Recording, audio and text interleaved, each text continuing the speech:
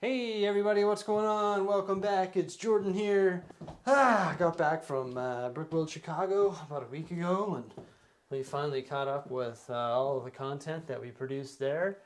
So today we're going to be talking about our Lego room and some of the inspiration that we gained from Brickworld, Chicago. We're also going to be maybe placing the roller coasters that we just built in the amusement park and making some changes here in the Lego room. So I've got my lovely camera lady here with us. How you doing, Jose? Hello. Hello, I love that. Hello. Yeah, so it's been a while since we've talked about the Lego room, hasn't it? It feels like it's been an eternity since we've done like a Lego City update or something like that. It's just because we've been so busy, going to Brickworld and building roller coasters and making videos and editing all of the stuff that we had from the show and everything like that. It literally took us all week to accomplish all of that stuff. So not a whole lot has actually changed in the Lego City at all. So today we're going to be discussing with you some of the things that I learned and am inspired by from Brickworld Chicago. And some takeaways, if you will. Yeah. Exactly. What did we take away? That's exactly it. And one of the most complicated things that I've been thinking about is bridges. And what do I mean by bridges? I'm not talking about Jeff Bridges. I'm talking about train bridges. And we saw some pretty crazy ones. In particular, we saw some crazy train bridges at Empire Lug. They had a crazy landscape set up, and it was like a western landscape and a beautiful river that was probably more than 48 studs winding through this landscape with some beautiful trees, everything like that. If you've watched the videos, then you know what I'm talking about. If you haven't watched them, well, here's a little snippet of it now. So yeah, they had some beautiful stuff here. It looked amazing, and this is one of the main things that I was inspired by for Lego City. And in particular, I loved their train bridges. Now, the interesting thing about their train bridges is they were actually not built in spot. So that's what I really liked. For example, they would just be like sitting there just like this. So you build the bridge and it's almost like its own module that was just sitting there. And you could just take that module and remove it anytime you liked or anytime they liked, which I thought was really neat. And then I was talking to Easy when I was down at Easy Craftsman's, Eric's. We're talking to him and he's like, man, you got to do that for your Lego City. And I was like, yeah, man, we got to do that. We got to do that. We're going to do that. And we discussed the plan and everything like that. But then I came back and I'm like, man, maybe this isn't so easy. Because if we were to have a train bridge, so rather than the train curving here and going back around this way like it does, and then around there and under the tunnel, it would come straight across here. There'd be a train bridge that's built out of Technic. It's almost like a truss bridge, and it would come here. But then we got to think, okay, well now there's got to be a train track right here that's about 16 studs wide. So this would in theory have to move forward 16 studs. That's the zoo. So technically we could probably do that because back here, and this is going to get a little bit, you got to think. And the reason I want to tell you this is because this is complicated and I don't know how we do it. So I'm just sort of thinking out loud here. So technically there's train track right here. This would no longer be here, right? So we would be able to shift all of this 16 studs forward. So having the train bridge over there by the amusement park and having it come behind whatever buildings are here eventually is no problem. But now we run into another problem. When we have another train bridge right here, well, now we're going to run into this pillar, and this pillar can't move. So what do we do there? We can't do it because of the pillar. And there's also beach, water, sand. Sort of hard to like move the beach into like the middle. It's sort of awkward. Mm-hmm. But I mean, yeah, so like we could slide the beach back, but then once again, we can't move this pillar, so that's not going to work, right? So then I'm like, wow, that sucks. So we can't do it because of the pillar. It can't come on the edge of the table here unless the train like turns through here, but then it's just going to consume way too much space. So we can't do that. So then I started thinking to myself, well, what if the train turned and the train turned here maybe, and the bridge was right here. And then it sort of ran through there all the way across. But I just don't know if it's going to be doable. I want to build these bridges so badly, but I just can't wrap my head around how to do it with this current layout based on the position of the zoo, based on the position of that pillar, based on the position of the water, not only in the beach, but if you look right over there, Jose, too, we got more water that's going to be in the way as well. It would be an issue of connecting here to here. It's water to water. It's water to water. So it doesn't really, it's not going to be optimal for our current layout. So if I want to build train bridges, everything has to change, especially if it comes here and then it turns around this way. Well, now it's going through the campground.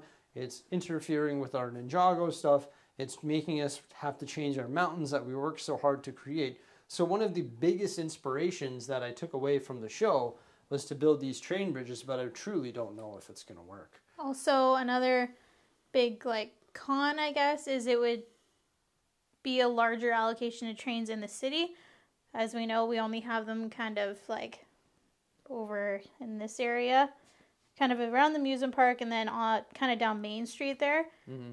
But if they were going everywhere, then we're losing that 16-inch plate. 16 stud plate all over. Yeah, it's true. So it's a bigger allocation, and we lose. Yeah. We technically lose space for the city by adding more train. So I want to talk to you about another idea. If we just come right over here, Jose, and maybe turn the camera to the campground.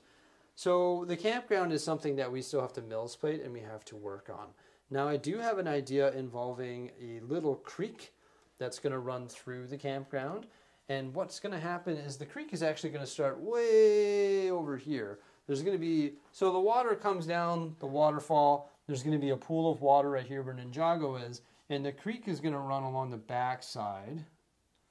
All the way down. All the way down and connect to the ocean. And I think that's going to be really cool because we're going to be able to use our mills plates to create a really fantastic looking creek. So that's another thing too, is if we do the trains, we're pretty much changing up that idea. So if we do the train bridges, it changes up everything. And I don't know if I'm ready for that, like I want to be, but I just don't think we have the space to allocate to it. And once again, we're always putting trains in, and then we're like, oh my gosh, these take away so much room, and then we're taking trains out. Another thing that we want to do in the campground that I took away from the Empire Lug booth is trees. So we have a lot of different sizes of trees. We've got little trees, we've got the pre-made trees, we've got larger ones, we've got the ones with the arches, and we've got all sorts of different trees in our campground. Now, one thing that's sort of disproportionate to all the other trees, there's actually two of them, but the first one is this large tree right here, which is the treehouse. So this treehouse tree is way too big, right? It doesn't match the vibe of the other trees in the campground. And the other one that's fairly big too, actually, is the Winnie the Pooh idea set. It's got a fairly large tree as well. Now, one thing that I took away from the show is that we can build trees. We can build massive trees. They can go as tall as you want, and they're still going to match the scale. Because when you look at like the redwood forest, or you look at any trees in our neighborhood, or my old neighborhood even, in my old house, it had trees that were, holy crap, like 4 times the size of my house, right? So when I look at a house, you can build trees this tall. It's still realistic. So one thing that we're going to do when we redo the campground is rather than having 15 of these, we're going to make 5 monstrous trees. And these trees are going to be the same height as this here. And it's really going to make this area look a lot more realistic, and it's going to look pretty cool. What do you think of the massive tree idea, Jose? So yeah, larger trees, but less of them. Yes. And it'll just be crowded with large trees. Pretty much the same allocation of parts. Yeah. But larger trees, less of them. Yeah. Does that make sense? So that's another thing that we took away from. And then they'll obviously still be filled in with like our little saplings and the prefabbed ones. So I think that's cool. I think it's a really good idea, and I'm really excited about that. Other than that, I mean, we're going to continue with our mountain. We're going to continue adding more detail. Jose and I have a really cool plan for the Ninjago area. We also have a really cool plan for the zoo. We're going to be shifting the way the zoo is positioned over here. This is going to be changed up. And we're starting to develop our plan for the roller coasters in the amusement park. We're going to place those in this video here right away. But the first thing I want to do before we do that is actually move something that I've been meaning to move for quite some time, and it was actually over there just by my feet. So we will place roller coasters in just one moment, but first let's take care of this. This was actually Paul's idea. He messaged me and was like, hey man, why don't you take this sign? This is the Bricksie name plaque from the Bricksie wall, which is massive. And why don't you put it elsewhere in the Lego room? And he came up with a pretty cool idea. Now, originally, I wanted to put this thing up on the wall. And I wanted to put it way up there somehow. But I don't know if I want to start punching a bunch of holes in the wall and mounting it, you know, up there. It just sounds like a nightmare. And then if I want to move it, there's a bunch of holes in the wall and it's just more permanent. But he suggested that Not to say that we could never do that. This is sort of just like a, it'll look good for now at the very least. Yeah, that's true. I mean, not to say, yeah, exactly. Not to say that it'll never go back on the wall. But he suggested that we put it right over here. No, I'm just kidding. I got to move some stuff, but I'll show you where he suggested us to put it. Just right up here, but I got to move all our other stuff. We got to move this. On this ledge right here. On this ledge, yeah. I'm pretty upset though. I wanted to put my one and only collectible collection there. Oh, yeah, you wanted to put your... It's going to take up the spot now. Your Hard Rock Bears, right? I can try and move this thing and we'll pop it up there right now. It does have these 1x16s sort of popping out the side of it. So one day I'll have to rip this thing apart and get those 1x16 bricks. Make a slight adjustment. Yeah. But for now, might be a good idea to pop it here and get it out of the way. Yeah, so I think that works. It's a great storage spot for it for now. Looking snazzy? Yeah, looking snazzy for sure. That's my go-to word. Looks a lot better here than it did on the ground. Yep. That's for sure. Thanks again, Paul. Appreciate it, man. Great thinking. Wonderful. Let's go move some roller coasters. So what we've done is we've placed a loop coaster over there. It sort of brings more height to that corner. You know, it's like a big wide open corner. I do wish that the elevator portion of it was where the loops were, because I think if it was right tall in that corner there, it would look pretty cool. Now, we've decided to keep the original coaster down here for a couple different reasons. A, because it's not as tall. B, because it's really wide. It's actually wider than our platform, whereas this one here sort of has like an inset portion by the loops where the entrance is. So we're actually going to be able to build some sort of grounds up top there where people can actually enter the ride. Now you can see there's a big hole right here, obviously. That's because I still have to build a little small filler platform that's about 15 inches wide if we wanted to have this one in the corner. So one thing I learned about you know, Lego layouts at the show as well, it wasn't an amusement park that taught me this, but it was Lord of the Rings layout, is that it looks really good when it's like really dense and really clustered, and like that's what I'm going to do here, or we're going to do here when we build our amusement park. I think we're going to have it really dense, really clustered, a lot of minifigs, a lot of narrow pathways. A lot of our older stuff was like really wide pathways, really wide open. Spread out. Spread out, exactly. But I think with the new layout here being constrained by space, or has space constraints, I think we're going to be able to create a really cool dense layout. But that's where we think we're going to put the loop coaster because it's tall there, it looks good. We just have to work on our platform coverings and stuff like that. We got to build more of those. Got to decide if we're going to do a rock edge there or if it's going to be like cement, or what we're going to do. Also, we need to build the staircase up top there as well, and figure all that out. Lots to think about, lots to do. We've got these two sets over here too. We may as well have a quick look at these. So these are the postcards. We've got Beijing. These are the new creator postcards. New set. And then we also have New York. So in addition to all of this Lego room vlogginess, why don't we build these and have a quick look at them as well. How's the build going, Jose? It's going pretty good. That's good. So she's working on New York right now. And she already finished up Beijing. So there's a sticker element on the bottom there. And it also comes with the Chinese characters as well, right? Yep. And then I believe this is the Temple of Heaven. And then obviously the Great Wall, and that kind of winds on the whole backdrop as well. Oh, that's cool with the ingot pieces. Yeah, I didn't realize from the photos, it didn't even occur to me that that's what that was, but the green is the grass and whatnot. Yeah. And then you got the temple, yeah, and the cloud, and yeah, pretty neat little set, you know. It's fairly deep. Just deep enough to give it that 3D effect. And similar to like Van Gogh, you kind of built this backdrop, and then that just sticks on with cement bricks. Oh yeah, that's cool. Interesting set. I'm curious to know if they're going to make more postcards. I don't see why they wouldn't. You know, maybe like Paris. Seems to be the start of a theme. You know, the Eiffel Tower. What else could they do? Anything. Anything, really. West Edmonton Mall. Just kidding. But yeah, it's major cities. Pretty cool though. Yeah. So we'll check out New York when she's done. So while Jose continues to build that, check this out. Beside the grand piano, I've placed the jazz quartet. I don't know if that's going to be its final position, but for now, I think it looks pretty good there. Hey, not too bad at all. Got some open space here that we'll work on filling, but it is filling up, isn't it? Holy crow, the shelves are looking dandy though. I will say, looking dandy, looking full. Wow.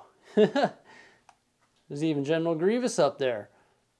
So another thing that we got to work on is the under table scenes. So there's a new castle coming out, right? Yep. New castle. Massive castle. Very excited for that one. So obviously we're going to have 3 castles for under here. I got to decide how we're going to build our platforms. Actually, Moonman commented the other day with a good idea. He said, why don't you just take a 2x4, connect it to this leg, screw like whatever through the leg, and over there into another 2x4 or into the other end of the 2x4, and then use that so your legs are sort of like, there's no legs, you know, it's sort of like floating tables under there. That might look pretty neat. I don't know how I feel about screwing through a 4x4 post though. I'm going to need some extremely long screws to make that happen. I don't know, but we're going to have to build our platforms from under here. One thing that we took away from the show too is just crazy medieval scenes. I just love the medieval scenes. They were so good.